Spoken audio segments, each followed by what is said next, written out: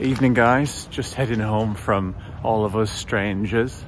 Heading home with a crumble to scoff on my own, which is quite relevant to the film, actually, given that it's about loneliness in London, and I'm off to scoff a crumble on my own on a Friday night. But hey, I guess I'm experiencing the film as it was meant to be experienced. Yeah, I cried twice in All of Us Strangers. I thought it was a really touching, this is a funny start, me being like, yeah, I'm off to get a crumble on my own. I just cried twice at a film about loneliness. No, but it was really good. It was a real touching film about like grief and loss, and yeah. I thought the performances were great. Andrew Scott and Paul Mescal, which, by the way, I have a slight problem with trying to imagine that a world in which Andrew Scott and Paul Mescal are lonely and don't have any mates. There's a scene where Andrew Scott's like, do you have any friends in London or something? And Paul Mescal's like, nah. And I'm like, yeah, all right. Yeah, whatever, mate. Do you know what I mean? Like, the film almost, the point of the film doesn't really make sense when it's those two. Because I can't imagine they're just so charismatic. But anyway, I thought, yeah, the performances were great. And I also have another slight issue with, like, there's a kind of there's like a setup for the story is that Andrew Scott's character is like a writer who is struggling to write a script, and then through meeting Paul Mescal starts to, you know, get into the flow of it. And through going back and kind of reconnecting with his parents who have passed, he starts to kind of get inspiration. And I've never really enjoyed that kind of self-referential writing style, where it's like the film is about a scriptwriter trying to get inspiration through reconnecting with his parents, and the film is about reconnecting with his parents. So clearly it's an autobiographical story. Does that make sense? Like, Andrew Scott is clearly representing the writer of the film quite literally, because the writer of the film probably also had writer's block, and then through writing the film about his parents probably got inspiration. You know, it's like, it's a bit of an easy plot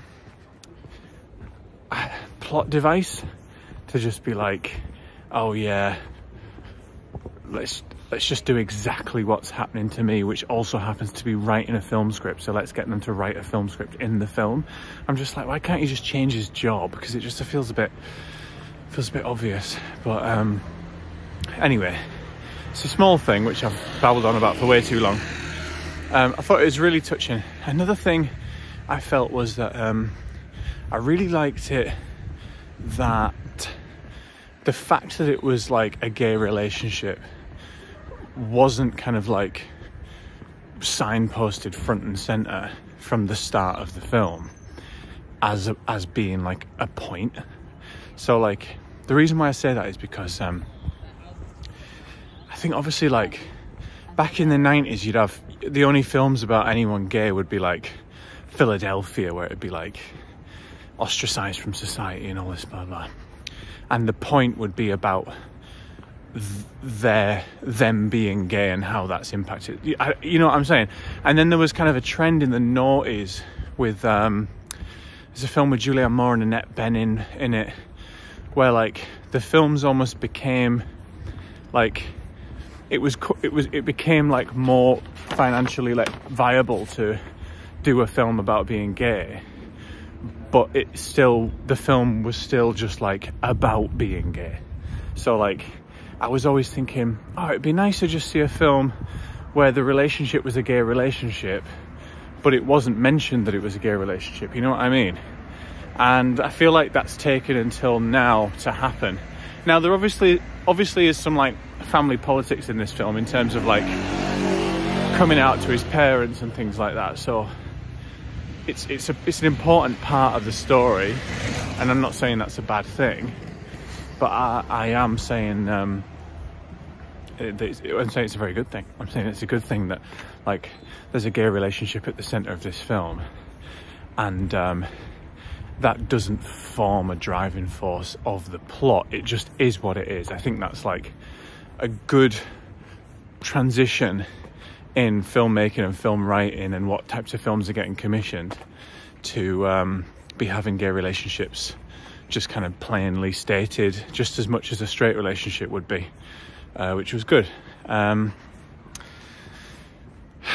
Yeah, it's a very dreamy film. There's tons of dream sequences in this film that are really trippy and actually ended up being quite disturbing. And I'd say, like, if you feel emotionally attached to any of the like subjects in this film, any of the conversation topics, I think it could be quite a distressing watch. So that's just a note. It's probably not a good date movie in that regard. But yeah, really enjoyed it. Surprised Andrew Scott didn't get an Oscar nomination, actually. Yeah, hope you enjoy it.